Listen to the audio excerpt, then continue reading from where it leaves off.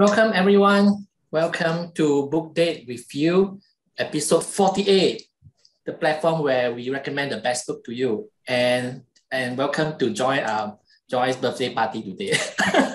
No, today is Joy's birthday. Happy birthday! Happy birthday!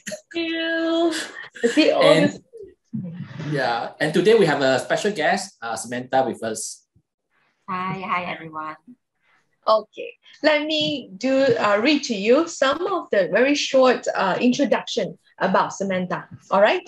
So Samantha Tang is a development consultant for Subway Malaysia. She is an industry top leader when it comes to the business franchise.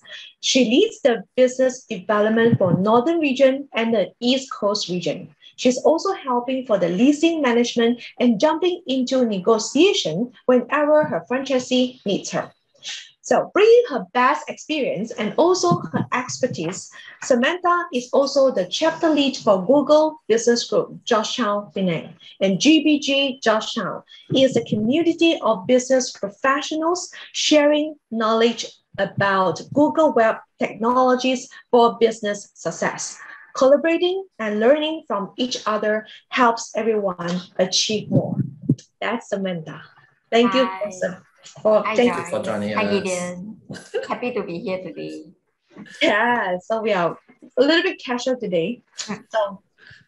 Okay, today we are going to talk about this book, The 5 a.m. Club by Robin Sharma.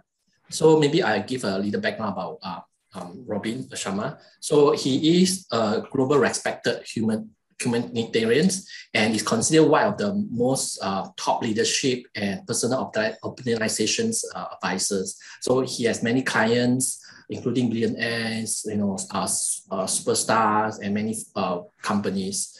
I think he's best known for this book, The 5 a.m. Club, and also other books like The Leader Have No Title. This is Her Look, right? And this book, this book, The Man Who Sold His Ferrari. Right. Yeah. So today we are going to touch a little bit about this book. Yes. So let's start with this. Before I jump to the question to ask Samantha, I would love to ask Gideon first. He has a very special way to wake up. When you wake up, how you wake up, and today we are talking about 5 a.m. Club by Robin Sharma. Definitely he wants us to really have a very good start in the morning, and winning starts at your beginning, at your first hour is definitely you can master your life. So Gideon, share with us. So this book, I think one of the main principles is the 20-20-20 rules. And the first 20 minutes is how to move. So how to make myself, wake up and do exercise is I practice two kind of way. So the first way is, when I open my eyes, I have to make sure that I put my feet on the ground immediately. So don't let your mind or your logical mind think about other things like, how warm is your bed, how cold is the outside, to go out or anything. So because when things come to your mind, you will find excuse not to wake up. And the second way I make myself wake up is the night before, I will prepare all my sport wear or your sport watch to get or putting aside. Because when you know that you already prepare, you tend to want to wake up. So this is what I do, these two ways. Hope this can help. And Samantha, how about you? What is the section of this book that touch your heart a lot? To me, it would be the gratefulness and calmness because of course, every day we wake up, we need to be grateful that we still can wake up for the day. And calmness is that there's so many things, before you start to reply all your messages, before you start talking to people around you, or even start your laptop to start your work of the day. So you need to be calm.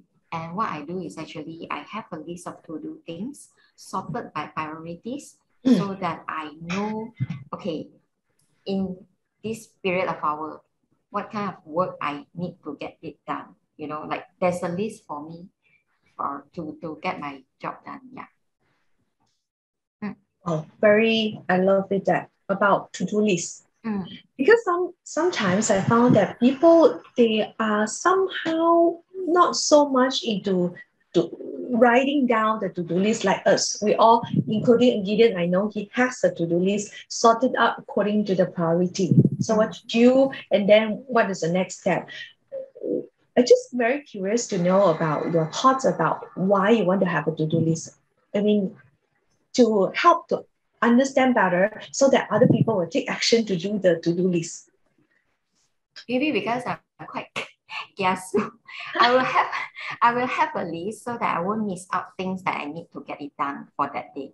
Say, for example, if I need to revert back for the franchisee tenancy agreement, I need to allocate time to really focus on, to zoom in, to focus to read, all the fine lines, the terms and conditions to make sure that my franchisee is actually protected when they sign either new tenancy agreement or renewal tenancy agreement.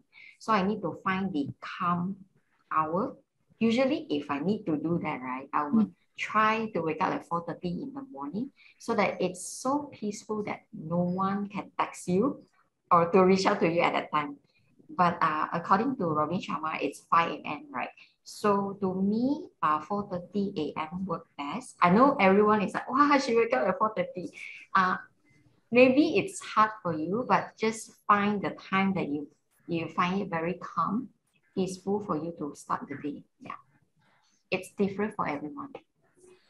Yeah, I do agree. During your morning, elevate your life. Yeah, I mean, when I try to wake up because I wake up only at 6, like because of my work, I find that this hour, I find that this hour is the hour where no one disturb you. Really, you got a peace of mind. Yeah, you can do a lot of planning.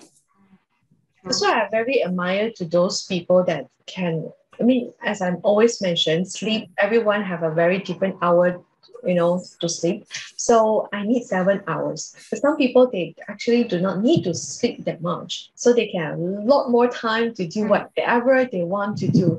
That's always my, really admire to those people that have all these chances to do all this. Okay, I also want to ask Samantha you about, just now you mentioned about gratefulness, right? That you learned from Robin Sharma, this book. So how you practice your gratitude moment, especially in the morning? I usually say a little prayers in my heart before I wake up. Like for the moment the alarm rings, then you wake up, then just say a little prayer. That short moment, you don't have to take an hour for that, things like that. Just a few minutes or a few seconds, just say a little prayers, the grateful prayers. Then after that, you just begin your day. It helps me to start my day well.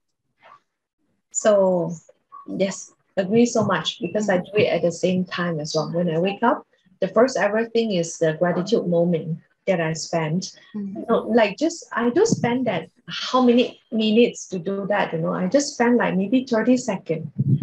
That 30 seconds can really makes a very, very big difference in my whole day through.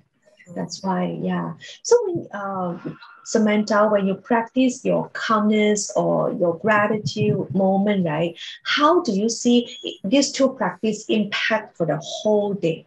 Like what you do in the morning, how impact yourself? It definitely helped me to prioritize the tasks that I need to complete first. And then I will know that, okay, this thing can be wait. Although everything seems very hectic, very important, very urgent, right? Everything seems to needing your attention. But once you have the priority sort out, then you will know, okay, this one put aside first. Sam, focus on this first. Zoom in or focus on this one. This, block out all the distraction.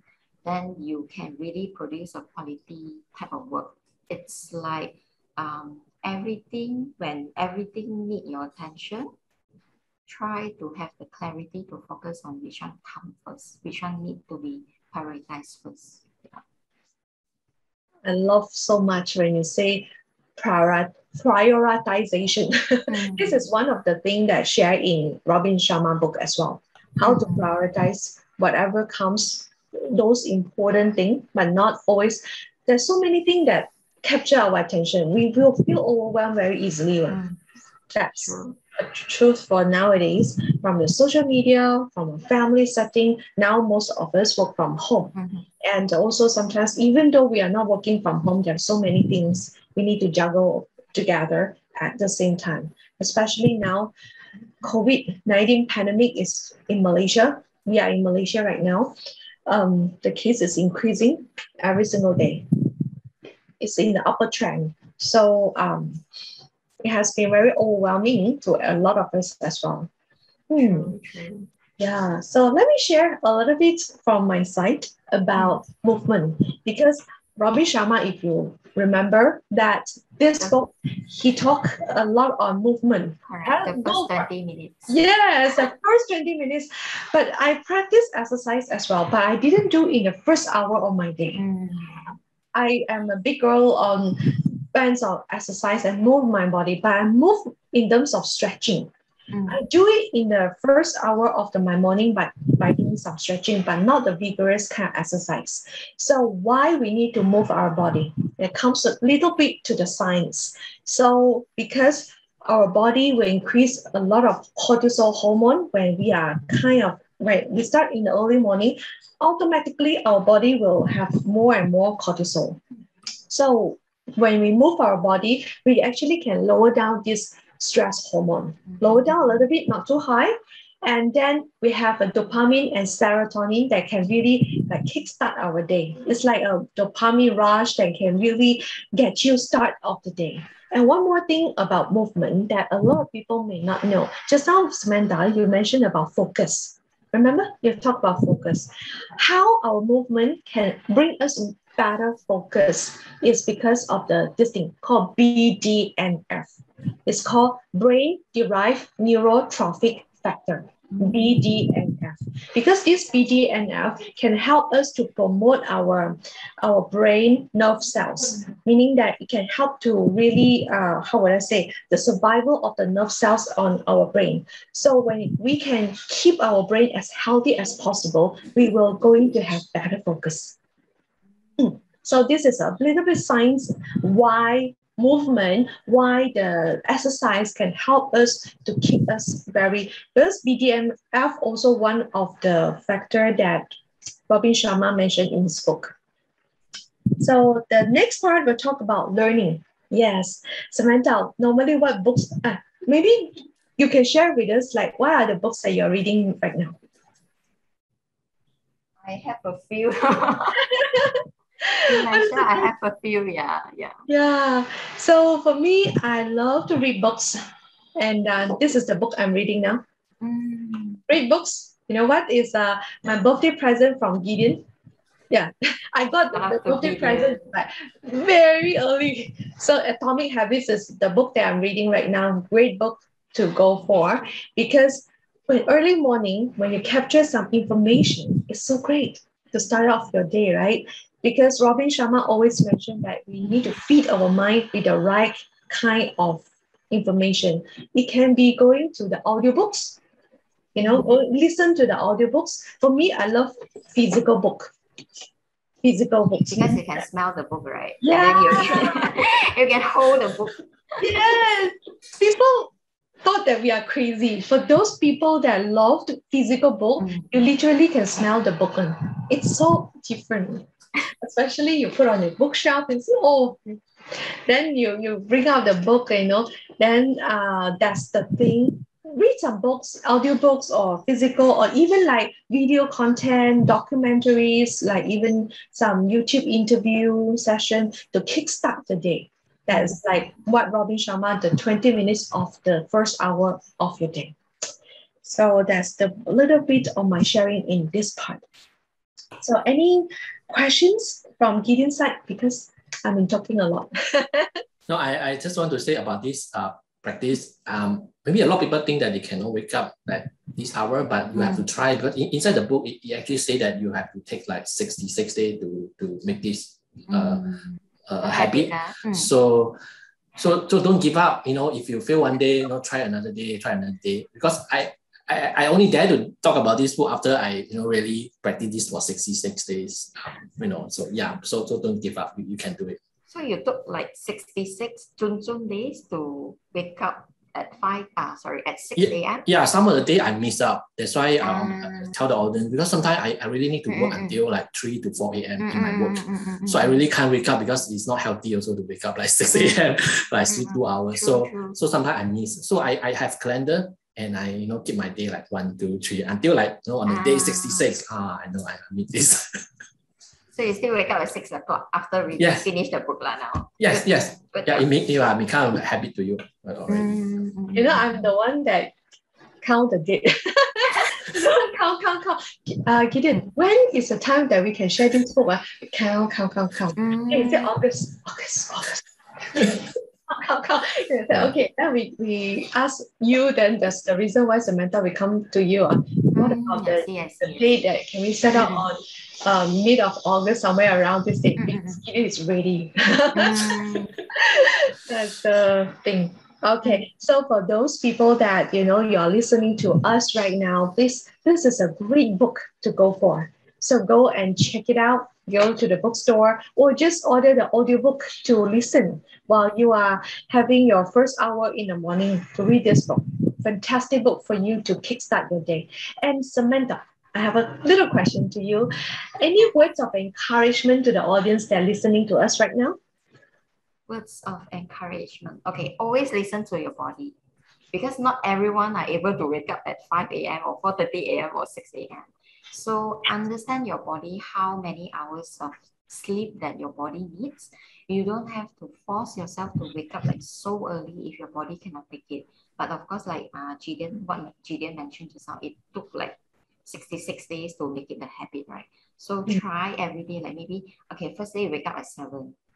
Second day wake up at 6:30, and then the next day wake up at 6, and things like that. Take it slowly. Always listen to your body and have enough rest. Yes, lovely. I love to talk about resting and also sleep. This is my favorite topic to talk about as well. So thank you so much, Samantha, for being our special invited guest today. And definitely every one of us would love to stay safe and be healthy. That's why. Okay, thank you so much for everyone. Bye. Take care, everyone. Stay safe. Bye. Bye-bye.